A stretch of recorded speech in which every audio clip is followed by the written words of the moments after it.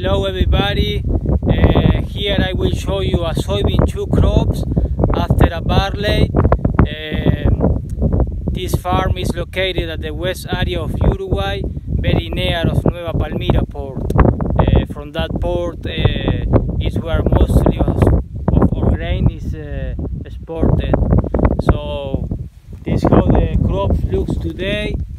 This crop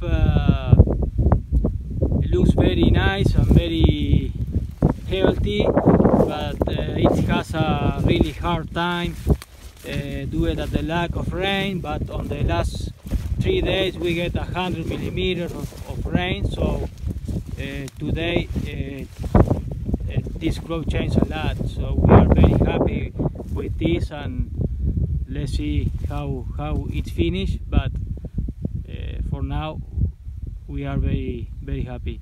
So I hope you enjoyed this video, and see you soon.